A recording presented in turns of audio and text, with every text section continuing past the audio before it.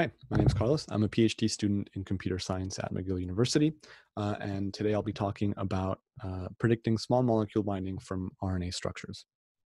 Thank you very much for having me. So the current state of computational drug discovery in RNA can be broken down into two major categories. One we call the docking and scoring techniques, which take as input a 3D structure of an RNA as well as a ligand, and through chemical and physical computations give you back an affinity. And the idea is to find ligands that have a high affinity for a given target. The problem is if you're trying to look through millions of compounds and thousands of targets, you have to repeat this process for each one of them. So it becomes very, very expensive quickly, even though you do get some significant accuracy gains. The other approach is to say, well, maybe if we take just as input the RNA and try to directly predict a ligand, then we don't have to explicitly enumerate all ligands, but we learn some kind of patterns in the RNA structure that are compatible with certain ligands. And that's what we call direct ligand prediction approaches. And InfoRNA is the most notable among those. And what it's doing is roughly trying to match the secondary structure of an input RNA to a library of motifs, structural motifs that are known to bind to some ligands. And what we ask in this project is, well, noting that there's typically a very large gap between the secondary structure and the 3D structure, we're asking if there's some better representation of the RNA that can give us more information about ligand binding than just looking at the 2D structure. And we also want to be able to learn a generalizable relationship between the RNA structure and the ligands beyond just doing similarity matching that can often boost performance. So for this, we look at the extended secondary structure, which essentially says if we look at the way two nucleotides interact, there's more than one way that this can happen. There's actually 12 different orientations that these can be in. And if we include these into the secondary structure annotation, we get a better idea of what the 3D structure looks like. So usually we think of the standard 2D structure as being made up of canonical interactions, so Watson-Crick pairs, but we can actually fill it in with a larger range of interactions using what we call the extended secondary structure. So broadly, the objective of our tool is going to be to predict from a set of RNA interactions what a likely ligand is going to be. And for that, we use a tool called RNamigos. Well, we develop RNamigos for this. So we get our data. So currently the best place to get annotations of non-canonical interactions is crystal structures and the PDB databank.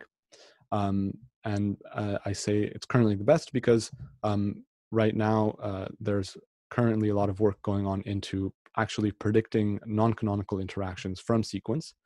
Whereas usually most tools only give you information about the canonical interactions.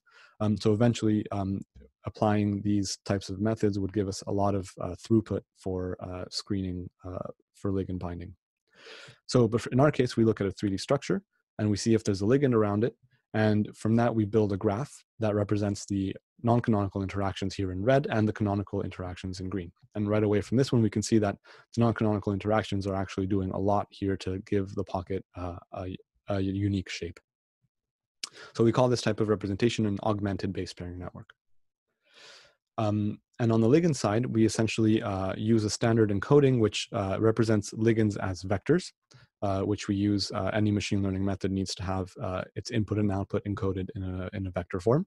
And this representation just tells you for a set of fixed chemical substructures whether your input contains it. So that gives you a set of zeros and ones which represent the ligand.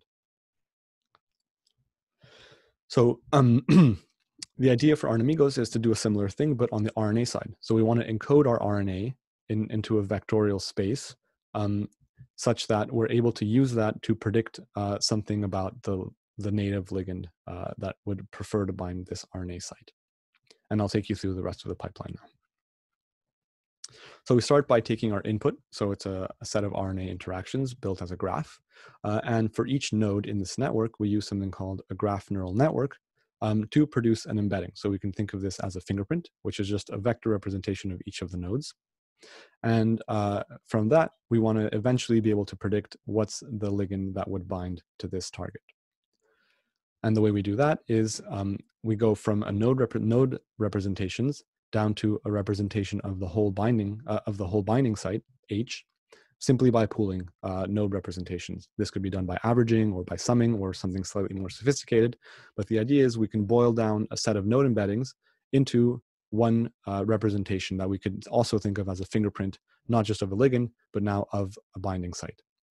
And now we can use standard machine learning models to learn the relationship between binding site representations and ligands. So we essentially take a bunch of RNA and native ligand pairs and train our network to be able to predict the ligand from the target, right? And so this GCN is just a function that we can train until it does a good job at reproducing the native ligand. And we just note that there aren't very many annotated or RNA structures for which we have ligand information, but that doesn't mean we can't still train our model. We define something called an unsupervised pre-training task, which tries to encode the types of RNA structures found in the databases without necessarily relying on external labels like ligand binding. And we find that doing this actually helps quite a bit to boost performance. So if you want to read more about it, you can check out our preprint. And then finally, so once we've taken as input our ligand, encoded each node as a vector, then aggregated the node embeddings into a graph embedding, then we predict a fingerprint, right?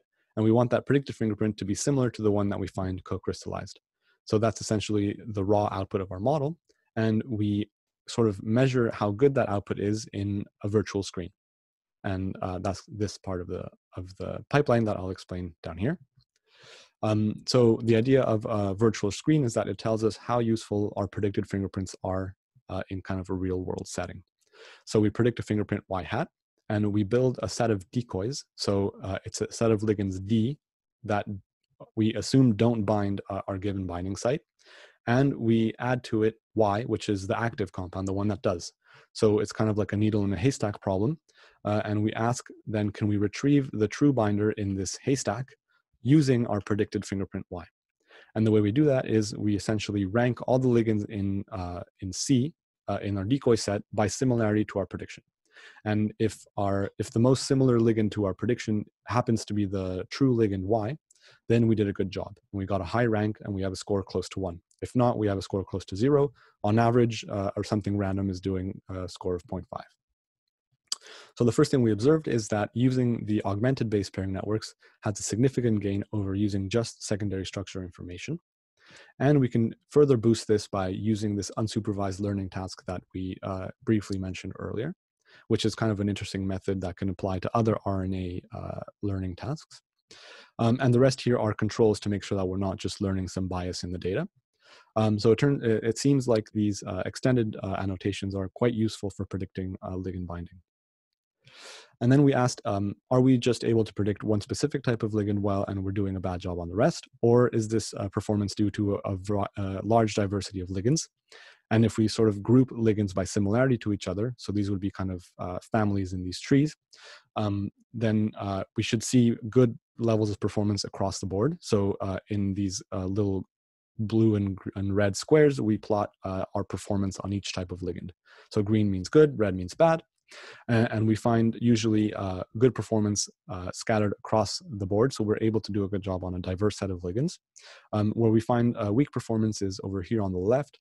And since we have very low clustering happening over here, it's usually due to very sparsely populated regions of the ligand space. So it's probably needed. We probably need more data on this end to do a better job. The last thing we do is we compare our tool to InfoRNA. And essentially, we place InfoRNA in the same setting. We ask, we give it a structure for which we know the binding site from the PDB. And we ask it to give us back its prediction based on just the secondary structure and their matching algorithm. And we see if we're able to do the same thing, do a good job on this virtual screen using that prediction. And it turns out that it performs kind of close to what you would expect from a secondary structure approach in our model. And it might be suffering from the fact that it can't really generalize beyond what it sees. Because if we look at the types of ligands it does a good job on, you can see that they're very confined to a specific region. So it seems that it might not be able to generalize outside of what it's been strictly in its matching set. Obviously, this was the closest comparison we could make, so it has to be taken with a grain of salt, because there's many differences between the tool and the type of data that they're built on. But it's just to say that it's very likely that these types of base pairing annotations are going to be very important if we want to find very specific compounds for our RNA targets. So just to summarize, the lessons that we take out of this is that we can learn from complexes to predict ligands. So we propose the first fully learning-based approach to do this. And we find that graph convolution networks and unsupervised learning techniques can really boost performance and help us deal with complex RNA structures. And finally, we find that augmented base pairing networks that take into account these additional geometries are the only level of structural information that was sufficient for having reliable predictions of ligand binding. And with that, I just want to thank all my lab members, co-supervisors, and funding agencies. Please feel free to contact me with any questions. Thank you.